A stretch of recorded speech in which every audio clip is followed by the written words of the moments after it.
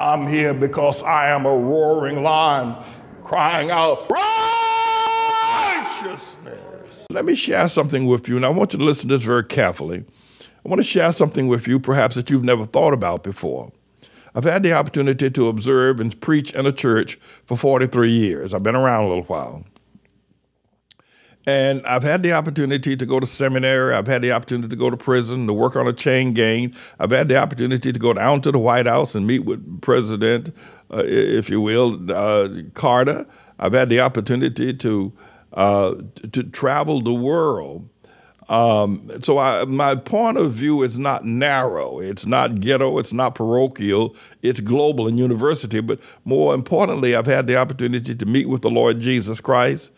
And I met with the devil also, not on the good terms, but that's where I've been. Now, you don't have to believe any of that, the Jesus Christ thing and the devil thing. You don't have to believe that, but I'm teaching, you're listening.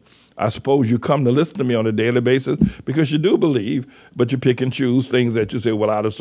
But I've had the opportunity. So I'm a universal understanding person. I know the laws of the Old Testament. I know the blood of Jesus in the New Testament. I know the Bible from kiver to kiver, as they say, meaning cover to cover. But let me say this to you. I started this teaching a few days ago.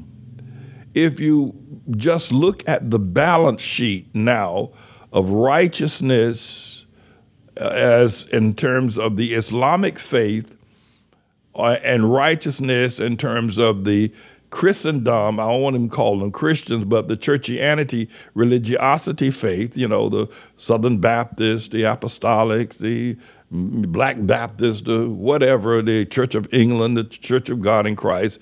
If you look at the level of righteousness, if you put them all collectively together, which is called Christianity, and then look at the level of righteousness which is required by Almighty God in the Islamic faith, the Islamics, the Muslims win hands down. Hold on, there's more. I've stated, and I truly believe this, I believe there'll be more Christians, more evangelicals, more, if you will, Black Baptists, National Baptists, American Baptists, Church of England, Catholic, Presbyterian.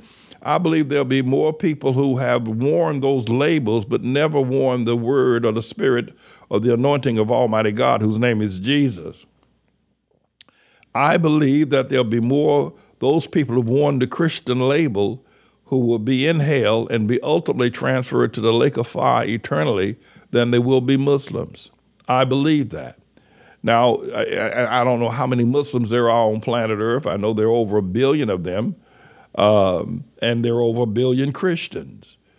But the Muslims, in terms of righteousness, wins hands down. Now, but here's the problem with Muslims. They have a false deity. They have a name of a deity that is not deity. He is not God. Allah is not God. Allah is a non-existent. He does not exist. The Islamic faith is built primarily upon the teachings of Moses, the laws of Moses. They follow most of those laws, and that's where they get their principle from. Now, listen to me very carefully. Though Allah does not exist as a false God, there's no doubt Allah is not God. Allah is not God. Muslims deny that Jesus is the Son of God. I understand that. But that can be dealt with. That can be dealt with.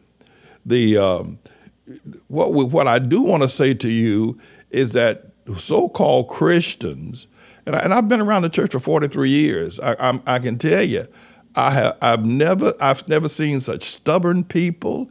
Even though they go to church and they're very regular about their attendance, they don't miss church. But talking about stubborn with respect to the scriptures, the word, the law of God, they just don't want to hear it. You can't.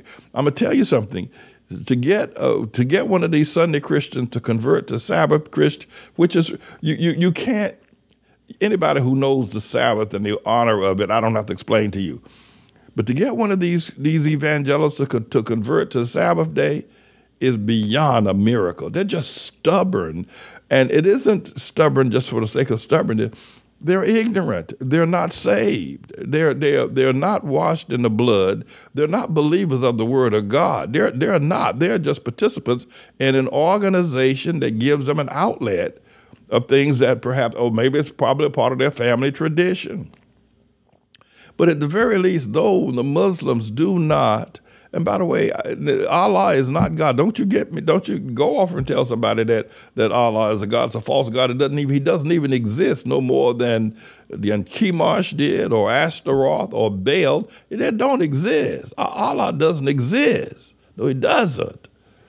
But the Muslims itself, they are the seed of Abraham. Now you have to follow me very closely here. Muslims are the seed of Abraham and of my grand aunt, if you will, Hagar, who was an Egyptian, a daughter of the Hamites, a daughter of Pharaoh, a daughter of the Hamite people. Hagar was the mother of Ishmael, and Abraham was his father. So Muslims are born of the seed of Abraham, the father of the faithful. Now they got their God identity all mixed up, and that's wrong.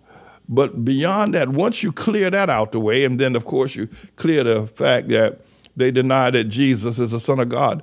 But listen, my friend, Jews, Shemites also deny that Jesus is the Son of God.